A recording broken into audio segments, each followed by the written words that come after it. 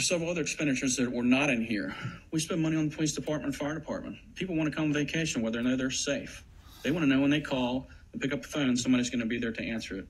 We certainly would not need the fire department we have or the police department we had if it was just another town like it is over here.